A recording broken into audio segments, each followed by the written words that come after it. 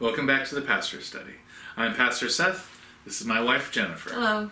And today we are moving into chapter 2 of our study of Sola Scriptura. This chapter is about authority. Well, quick summary. The chapter itself is about human authorities that have vied with Scripture in people's lives since the Reformation.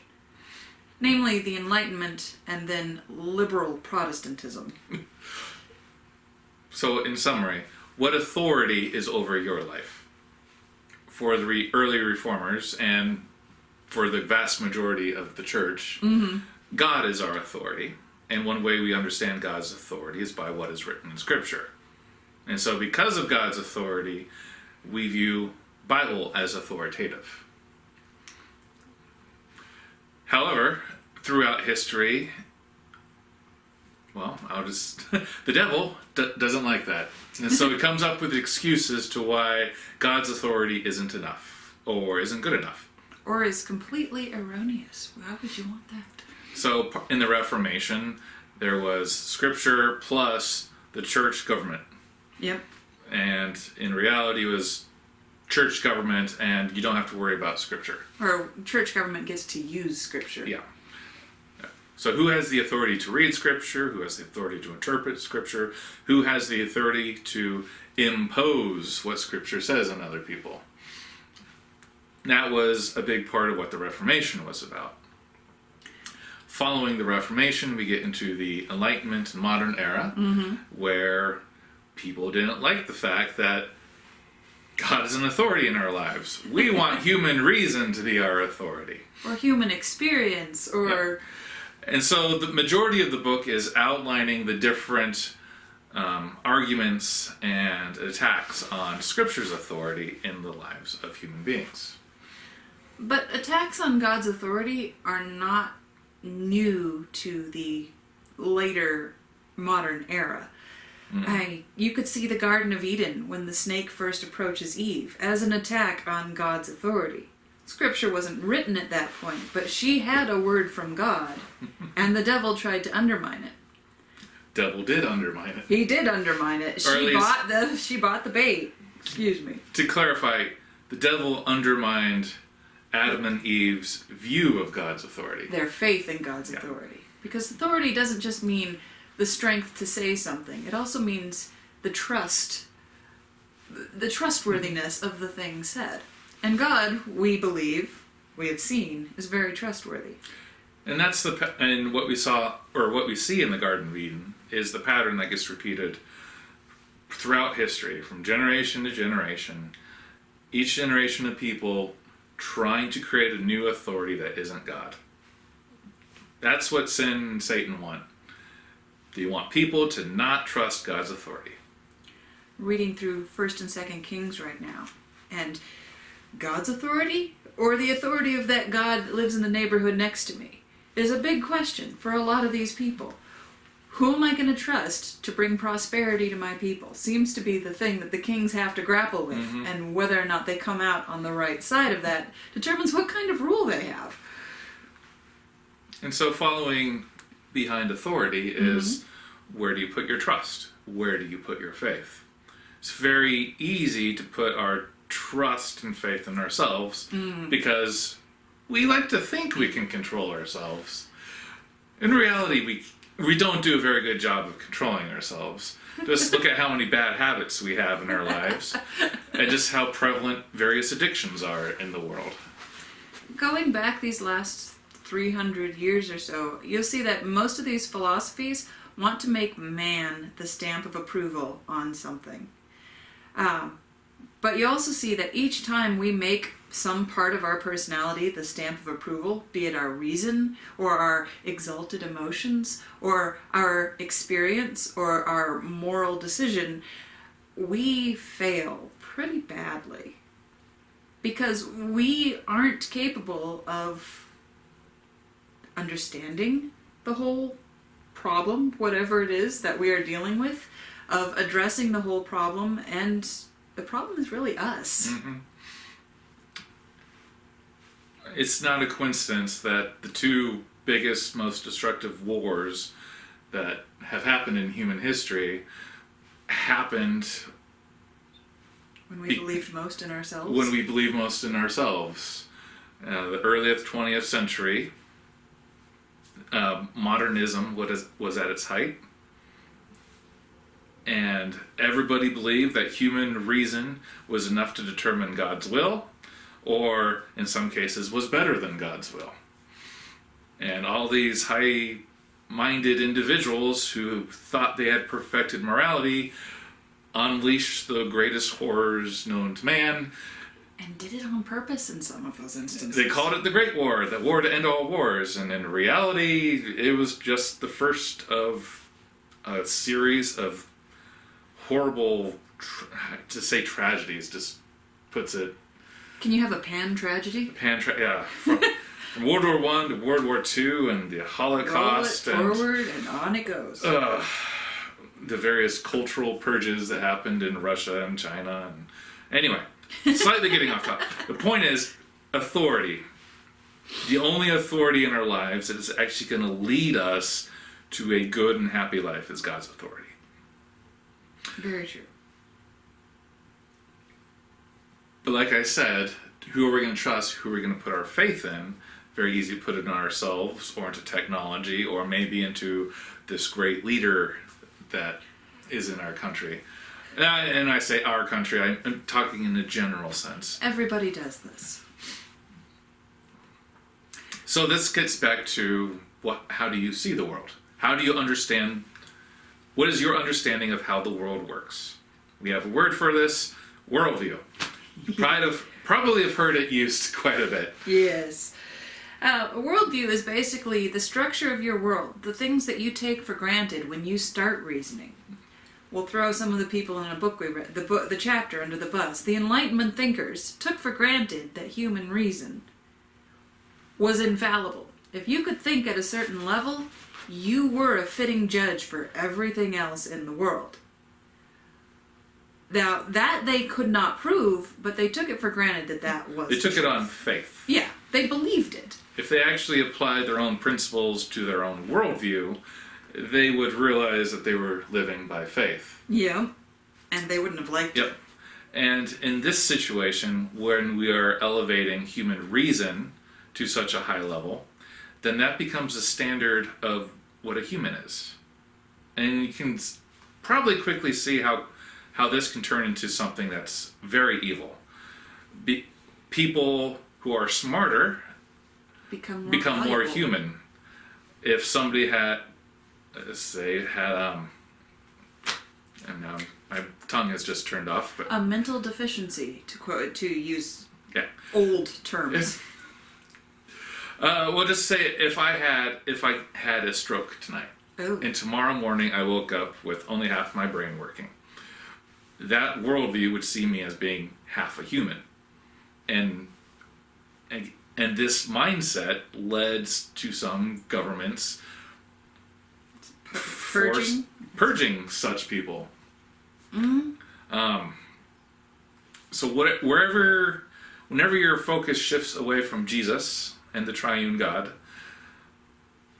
we humans start making very, very gross errors, committing gross acts of violence. Basically, in that case, we are made in the image of God, but suddenly we've elevated ourselves to God, so everything has to be made in our image, whether it be highly rational or sublimely emotional or whatever. So now we're bringing it back to Scripture, because that's what this book is about, sola scriptura, and why is Scripture alone. And I like to reiterate that we're talking about Scripture alone is different than Scripture only. All by itself. Scripture all by itself, yes. To better highlight this point, imagine that you are one of the first disciples to follow Jesus. Ooh. In your life, how often has God's word come to you? Actually, a number of times. As a faithful Jew, you were born into a society that already had God's word, had Holy Scriptures. Yes. It's what we call the Old Testament, but if you were alive back then, you would just say, it's God's word, it's Scripture. So you were born, so that's one. Two, when Jesus starts walking around, He's God's word made flesh. God's word has come to you. And when Jesus breathes on you and says, receive my spirit, that's the third time that God's word has come to you. At Pentecost, that would be the fourth time that God's word has come to you. And this time in the form of the Holy Spirit. So at least for, let's say, Peter and the 12 disciples, we have 4 distinct times when God's word came to them in 4 different mediums. A written word, a physical human being, breath, and the fire of the Holy Spirit. As Christians today, how often do we receive God's holy word? Every Sunday. Every Sunday. So right off the bat, we still have Holy Scriptures. That's one. If you are hearing the word preached on Sunday or some other day of the week, you are getting it from a living, breathing human being. So, That's 2. That's 2. Through baptism, God's word comes to us in our baptism. And when we celebrate Holy Communion, that's another time we receive God's word. What about moments of inspiration or direction? I am currently talking about the ordinary means of receiving God's word. Fair enough. And by ordinary, I mean these are common to everyone all the time. There are extraordinary methods of receiving God's word. For example, the burning bush. Good point. Yeah, there's only one of those. There's only one account of that. Don't expect a burning bush, God's word to come to you in a burning bush, because as far as we know, that only happened with Moses. A more common form of extraordinary would be dreams. I have not received any dreams from God, nothing that I would claim to be a word from God in my dreams, but it happens. And you don't have to be a Christian for it to happen. No. Joseph and Pharaoh, Daniel, twice went to the emperors of Persia and Babylon to interpret dreams. And modern missionaries have recounted that the people they went to were prepared for their arrival by dreams. So bringing this back to Scripture, because what I wanted to show is that there are a variety of ways that God gives us His Word. Holy Scripture, our Bible, is the most common, ordinary way. Not that it's ordinary and we can forget about it, but we have about 4 or 5, at least, Bibles, in our house. And on our phones. And here in church, there are hundreds, maybe even 1,000, I don't know. There are a lot of Bibles here. It's highly accessible in the sense that most people can get their hands on some part of it if they need to. So the Bible is one way that God's authority is revealed in our lives. And that's what we mean about sola scriptura versus nuda scriptura, to use the Latin. Scripture alone versus only Scripture. So because when we say Scripture alone, we're saying God alone is our authority in our life. Right. And because God is our only authority in our life, we look to the Bible for direction, and we don't look for, we look to the Bible as our ordinary method, the method that we're going to go to first and most often to understand God's authority and will for our lives. Let me take a stab at this too. Okay.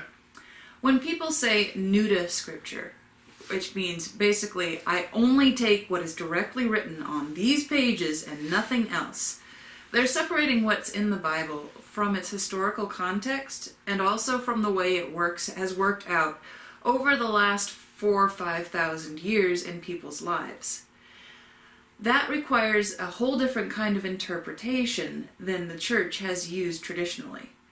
We don't want to pitch all the tradition and understanding and historical understanding. Like, understanding how kingship works helps us understand what sort of person David was and what sort of person the Jews were looking for in David's son. Yeah. That's historical information that's not in the Bible, but we need that to understand why they were so startled when Jesus was what he was and is.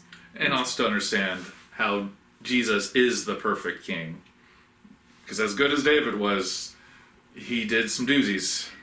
And Solomon was great, but he went off the cliff. Yeah. And those were the two good ones, and it just kind of descended in a spiral from there. Because of authority and such. Whose authority? But my point being that we don't want to strip Scripture of the things that rightfully belong with it. We want to understand Scripture in its context to get more out of it. Yeah. Sola Scriptura puts Scripture on that kind of a pedestal.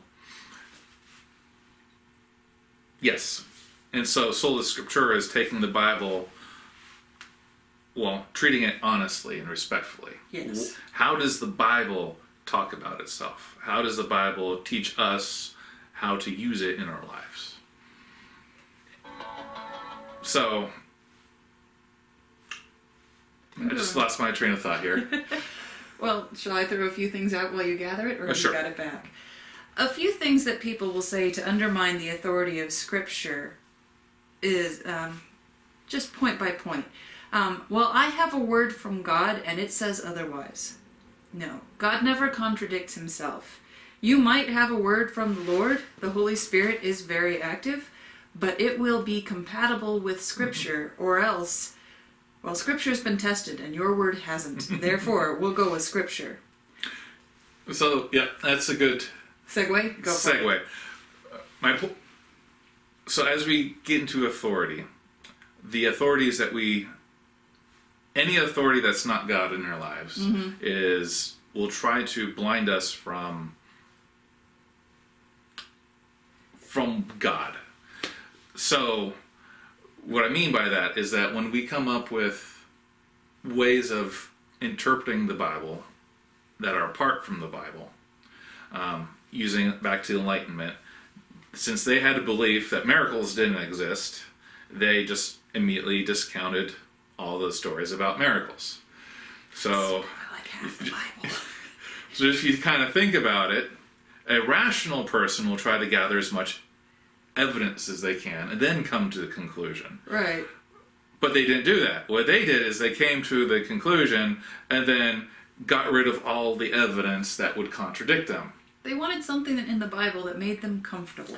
So I'm using the Enlightenment and modern people who use modern thinking as kind of a whipping boy right now. But this also happens in the church.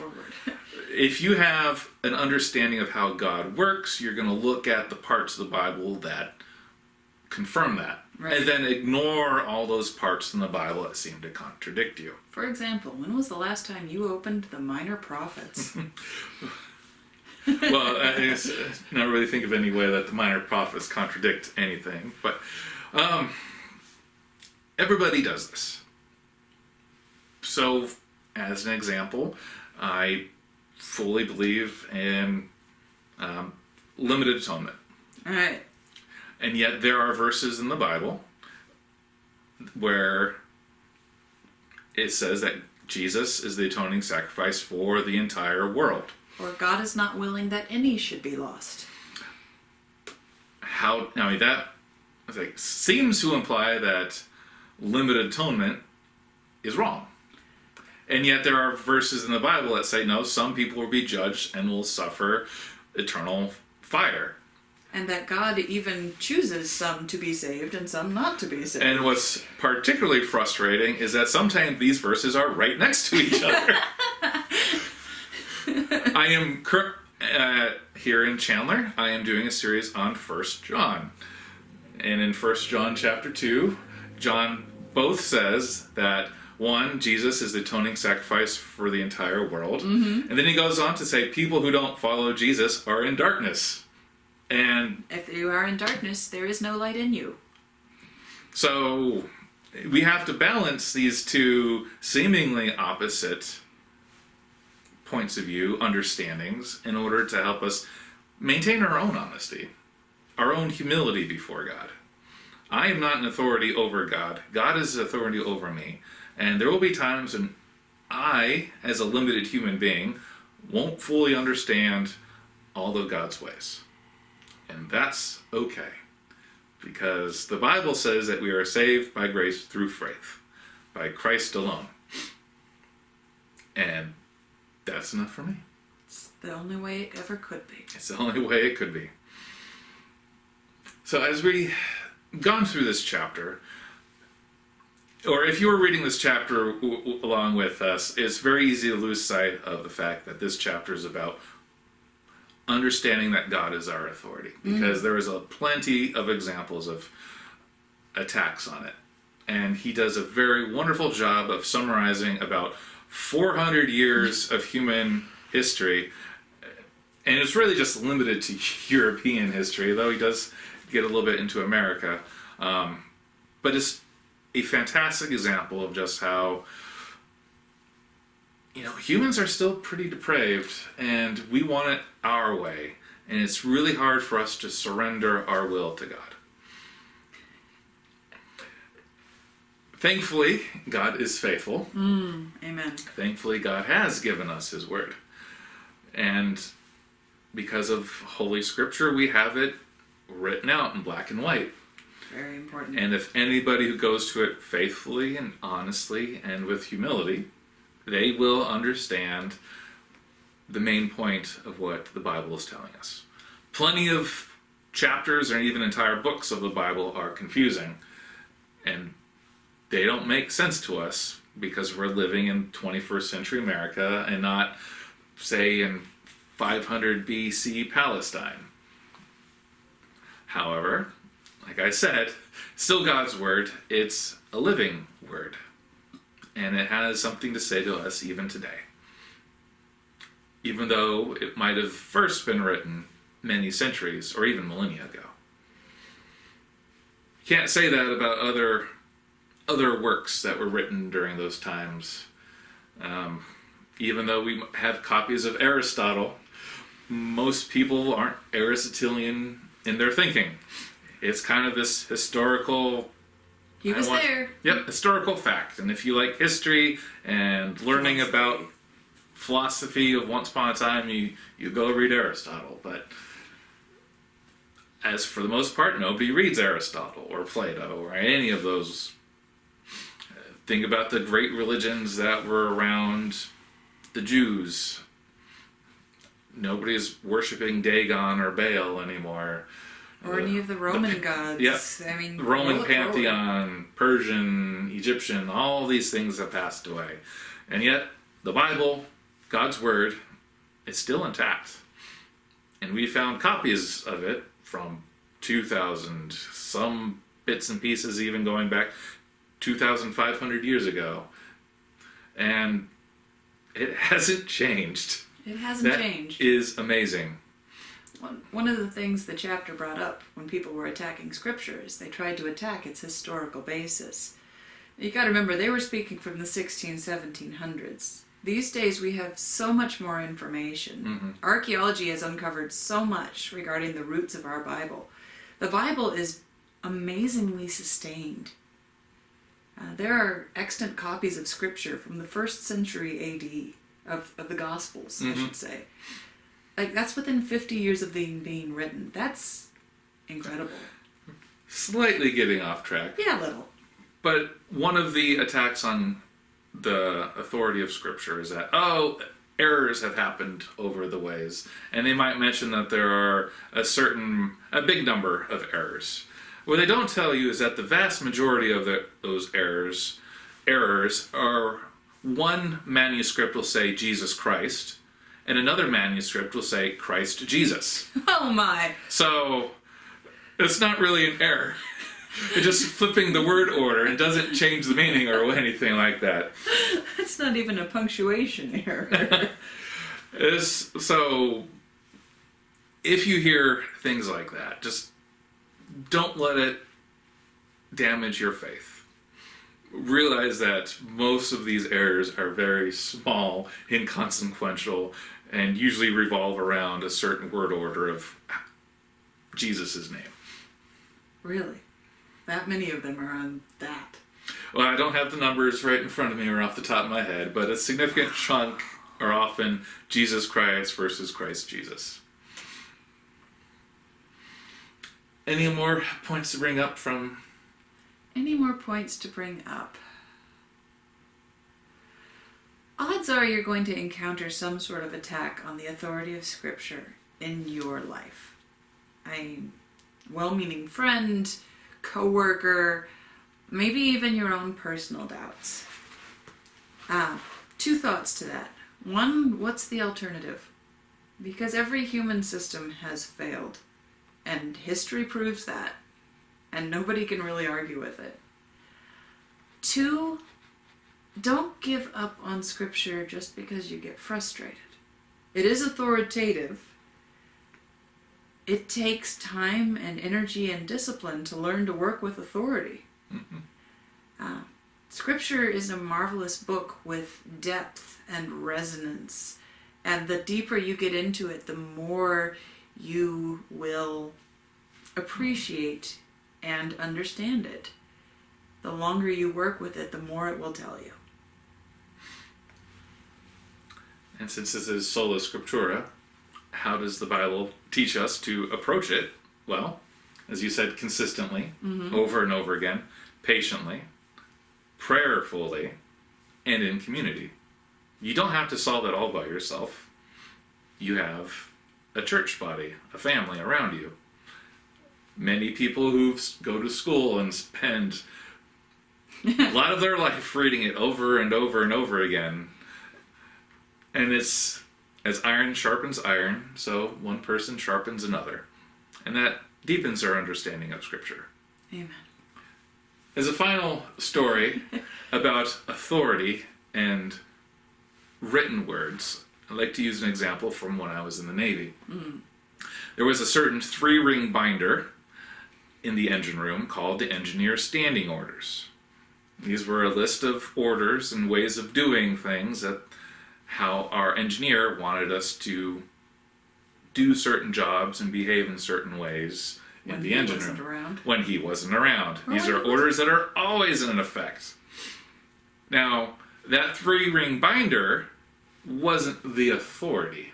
No. The engineer was the authority. And in fact, there were authorities over him. The captain was authority over the engineer. The Navy was an authority over the captain. President of the United States is authority, and so on and so on. And another angle, the engineer's education was an authority speaking through the engineer. All of that filtered down into this 3-ring binder.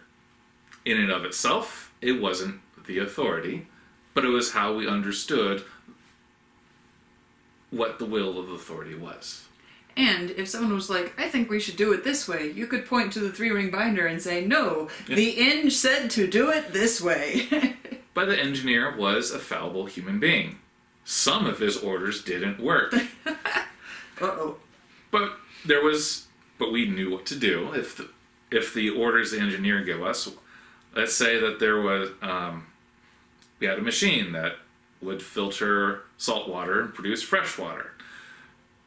If the engineer's orders on how to operate this machine didn't work, well, we came up with a workaround. The correct way to do that is figure out the right way of doing it, then go talk to the engineer, and the engineer would change his orders to reflect the proper way of doing it. The wrong way is to not tell anybody, keep it to yourself, and just kind of do what you thought. Anyway, so the point is that the engineer's standing orders is an example of human authority. It was fallible. It had to be changed from time to time when better ways of doing things came around. Our physical Bibles are a representation of God's authority in our lives, or a communication of God's authority to our lives. Well, God's authority is perfect. It doesn't need to be changed. However, our understanding of God's word often does need to be changed. Our understanding of Scripture is not our authority. God's authority is our authority. And we must always approach the Bible with a bit of fear and trembling. Again, words from the Bible, because we shouldn't be too sure of what we're going to read. Of what we're going to read. But we know what we're going to read. The Bible's going to convict us of our sins, call us to repent, give us hope, and fill us with faith, hope, and love so that we can do God's will. We can follow God's law. And any reading of the Bible that isn't following that pattern, you can safely discount as a faulty reading of the Bible. Well, with that said, let us go before God, knowing that He hears us and welcomes us. Will you join us in prayer? Holy Father, Holy Son, and Holy Ghost, I thank you for the gift of your word. I thank you for the book that we call the Bible. I thank you for the gift of your Holy Spirit that helps us understand and put what we read into practice. I thank you for your Son, who you sent to earth, who perfectly fulfilled your word, for he is your word made flesh. I thank you for the sacrifice he made, and that we are washed, and he has made atonement for us. I thank you that you've raised Jesus from the dead, and now he is our authority, for Jesus sits on the throne of heaven. I thank you, Jesus, for being our Lord, that you are faithful, and that you give us faith, hope, and love. Thank you, Holy Spirit, that you are with us even when we go off the rails. So I pray that you will bless this world.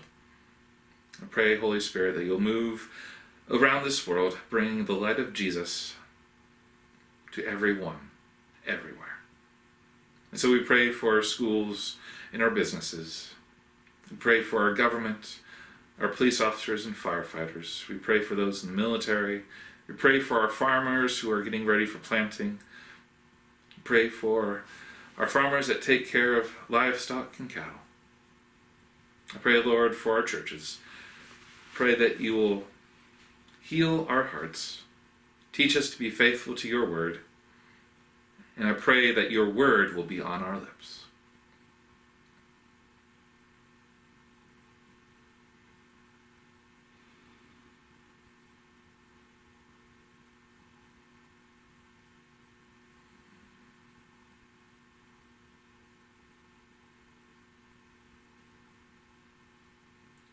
Our Lord Jesus, you are the Prince of Peace, the great physician. These past couple days, many people here in Chandler have gone to the hospital. Lord, you know their needs, and I pray that you'll provide healing in their lives. I thank you that we have doctors and nurses and hospitals where we can go and receive healing. Thank you that these places exist. Lord, I know that none of our efforts will be successful if you are not first in them. So I pray that you'll give skill and wisdom to our doctors and nurses, and that as they do the best they can with their craft, that your Spirit will heal the bodies so that their work will be fruitful, and that our brothers and sisters will be without pain and can join in their daily activities with all of us.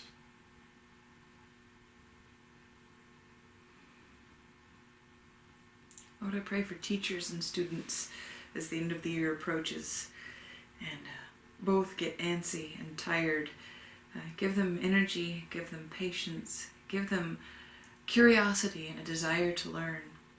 Ask you to bless our administrators and teachers and school staff who have been through a very rough year this year, negotiating so many new regulations and requirements and needs to deal with our changing situations. Bless them with peace and with perseverance and resilience and a desire to keep going. Ask your blessing on our leaders. They have a lot of tough decisions to make. Give them good information, wise advisors, strong constitutions, and peace in their families. And so we pray as Jesus has taught us to pray. Our Father, who art in heaven, hallowed be thy name. Thy kingdom come, thy will be done, on earth as it is in heaven. Give us this day our daily bread, and forgive us our debts as we forgive our debtors. And lead us not into temptation, but deliver us from evil. For thine is the kingdom, and the power, and the glory forever. Amen. Grace and peace to you, brothers and sisters. Amen.